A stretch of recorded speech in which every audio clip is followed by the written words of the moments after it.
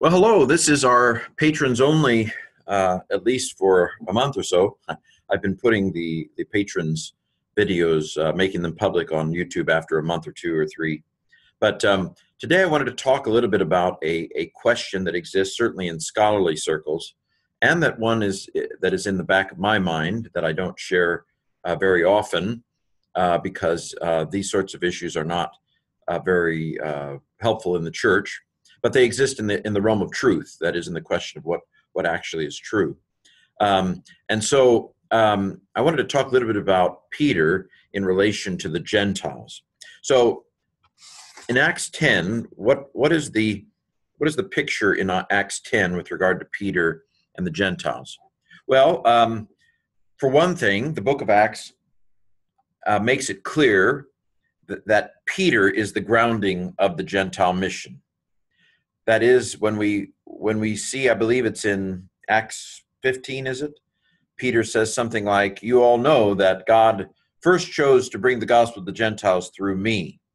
Well, this is something that I think the Apostle Paul might have said, "Really? You, Peter? You're the apostle to the Jews." In fact, Paul calls him that, I think in Acts chapter 10, or maybe in Galatians 2. I'm not sure. He basically says that Paul says Peter recognized that I'm sent to the Gentiles while he is sent to the Jews. So that's right there, a slightly different impression we get from the book of Acts and from Paul's writings themselves, that Peter is the grounding of the Gentile mission in the book of Acts, whereas Paul would say not so much, I think. This is the kind of thing you expect between two different accounts, where both are true, both accounts can be true, and yet one be giving, kind of the way it looks from their side of the street, and the other giving how it looks from the other side of the street. But that's one thing. I didn't put that on this PowerPoint, but I'll come back to that in a second. Now, Peter in Acts 10, he seems to have a devout sense of the food laws and of the separation between Jew and Gentile. In other words, we get the strong impression from Acts that Peter is a very scrupulous observer of the Jewish law and the holiness codes. Again, as I'll say on the next slide, that's Luke's account, and by Luke I mean the author of Acts. We don't know for sure who the author. It's anonymous, right? Luke Acts is anonymous. But Luke seems to give that impression. Would you have gotten that impression from Peter himself if you'd have interviewed Peter, that he was a scrupulous law keeper? That's a question mark. Again, I'm not saying that Peter was a flagrant law violator. I'm just saying that we have at least three perspectives so far, even this far in the podcast / video. Three perspectives. You have Paul's perspective, you have Peter's perspective, and you have Luke's perspective. Three different perspectives that I'm assuming are largely overlapping, but there may be some, they're on three different corners of the street, and they saw the event slightly differently, maybe. Hold on to that thought.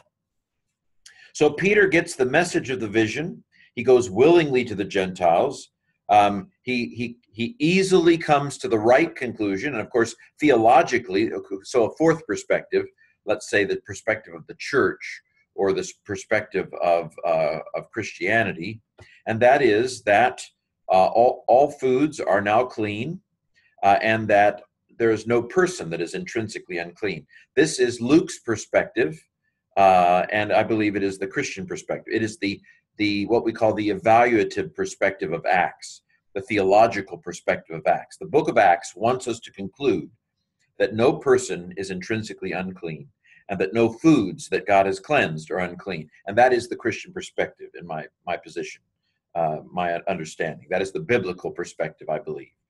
That is the canonical perspective, I believe. It is the tone of Scripture. So we've got these layers of perspective that once you dig deeper into the Word, begin to come out. Okay, so that's a little bit about Acts 10. What about Galatians chapter 2? Well, Peter, I will say that in the story in Acts 2 at Antioch, in Galatians 2, Peter does not seem to be bothered with eating with Gentiles. That's the way the story in Galatians 2 starts off. Peter doesn't seem to be bothered by the idea of eating with Gentiles. And I can't think of any reason to doubt what Paul says here from a historical perspective. Paul is arguing that Peter, now we don't know what was going on in his mind, but it seems like Peter willingly eats with Gentile believers at Antioch at the beginning of that story. But Peter withdraws himself from Gentile Christians in Galatians 2. Why does he withdraw himself?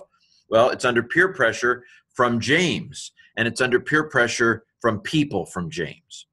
And so it seems to me that Peter himself doesn't so much have a problem here with eating with Gentile believers, but James apparently does, Jesus' brother, which is very interesting, because I certainly don't get the impression from Jesus himself that Jesus was particularly bothered by eating with at least tax collectors or prostitutes. My impression from the book of Mark is that Peter was not very scrupulous, that Jesus was not very worried about the food laws. In fact, Mark 7 interprets Jesus' words as implying that all foods are now clean. By the way, I don't personally find any, I don't think there's any substance to those who think that Jesus may have been a Pharisee or that Jesus may have had rabbinic tendencies. To me, the reconstruction of Jesus with regard to the holiness codes that I infer from the Gospels and Acts is that Jesus was, in fact, starkly criticized for his lack of attention to these sorts of details in the law. And so I strongly disagree, personally, with those who think that Jesus was a scrupulous keeper of the Jewish law or of kosher food laws and so forth.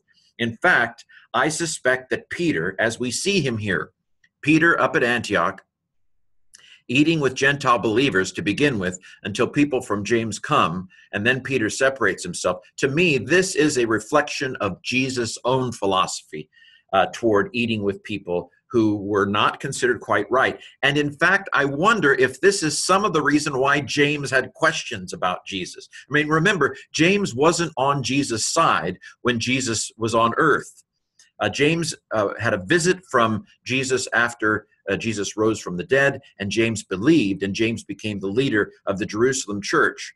But this pressure in relation to kosher and holiness codes seems to me to be James. This is James. This is not Jesus, and I don't think it is particularly Peter. So this is my reconstruction and my sense of things. And so the resolution of this problem, now we'll get to Acts 15, and I'm sure I'll do a scholar or a patron video on this issue. But the four takeaways after Acts 15 are that I think that what we're really seeing here is the resolution of the question, how can Jewish and Gentile Christians eat together? And the resolution is that as long as the Gentiles will not fall into sexual immorality, as long as they will not eat meat that has been offered to an idol, or meat that has been killed by strangling, or meat that has the blood in it, as long as they will stay away from those four things, then Jewish and Gentile Christians can eat together. I don't think Paul agrees with this, by the way. Paul never mentions such a decree or edict in 1 Corinthians, where it would have been very appropriate. I think Paul disagrees. I think this is the resolution of the crisis at Antioch, these four requirements. And so that seems to be the resolution of the issue. Peter, I'm not sure that Peter really cares that much, but he's trying to do the right thing. And I admire him for that. Okay, so reconstructing Peter. How can we triangulate between these? So we have three accounts, as it were. Well, actually, we don't have Peter's direct account. We have Peter on one corner, we have Paul on another corner, and we have Luke on another corner. How can we reconstruct the historical Peter from these three? Well, I've already given you my sense in the first place. I don't think that Peter was a scrupulous law keeper, nor do I think that now, I'm not saying that they flagrantly violated the kosher laws. That's not what I'm saying. I believe that like most Jews in Galilee, they generally kept the laws. I just don't think that they spent a lot of time worrying about the details of it. I don't get that sense from the Gospels. I could be wrong, but I don't think Peter was necessarily a scrupulous holiness code keeper or kosher keeper. And so in that sense, I suspect that the book of Acts has given us a more formal picture of Peter than maybe Peter himself would have given. Peter seems a little bit more of an ideal Jew. Let me put it that way. I think Acts may idealize Peter's Jewishness in chapter 10 a little bit more than Peter himself would have done. Have you ever heard somebody who really likes you kind of give an account of who you are or introduce you? I mean, it's often the case that when people, important people are introduced, they get up and they say, well, I'm not sure who the introducer was talking about because that doesn't seem to be my account. But I wonder if Peter would feel that way about the way that Luke presents him in Acts 10, that Peter seems a little bit more of an ideal Jew with regard to law keeping in Acts 10 than he might have described himself. Again, I'm trying to triangulate here. I'm not claiming that my account is the account or that it's an error. Okay, so now Luke may have wanted to ground the Gentile mission in Peter. In other words, I'm not disputing that. That Peter and Cornelius had a thing. That's not what I'm disputing here. But Luke may have had reasons to want to ground the Gentile mission in Peter, because I suspect that there were probably some Jewish Christians in the late first century, because Jewish Christianity and Gentile Christianity, I think, become in some corners increasingly polarized as the first century goes along. We know of groups like the Ebionites, and we know of a group called the Nazareans. These groups eventually will become heretical. Now, when does a group become heretical? There's no New Testament, canonized yet, but there were Jewish groups that did not accept, that would have disagreed with the Gospel of John, let's say. There were Jewish groups that believed that Jesus was an anointed human rather than God come to earth. We know this. We have some of their documents in the New Testament Apocrypha, which are not in anybody's Bible, by the way. And so I feel quite certain that there would have been some Jews in the late first century who would have said, no, this Gentile mission is a Paul thing. Paul's a heretic. Paul is a bad person. Paul isn't even a true Jew anymore. Paul is a child of the devil who's going to go to Gehenna. I mean, I can hear people saying that. And so there would have been a motivation, I think, in the late first century to connect the Gentile mission to something more foundational than Paul, I think.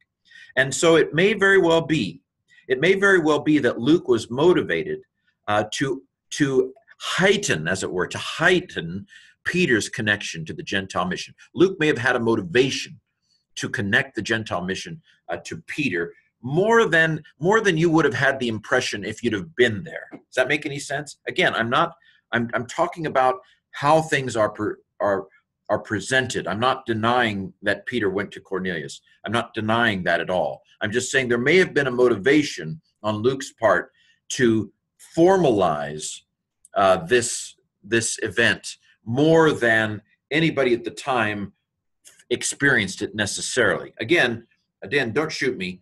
I'm saying these things because I'm interested in the truth, and I think we cook the books a lot. We make the text say nice little shiny things that make us feel good about ourselves, and I used to do that too, and almost lost my faith over it because I concluded that I was applying my whatever smarts I might have. I felt like I was applying to try to make the evidence do what I wanted it to do, rather than letting the chips fall where they actually seem to lie.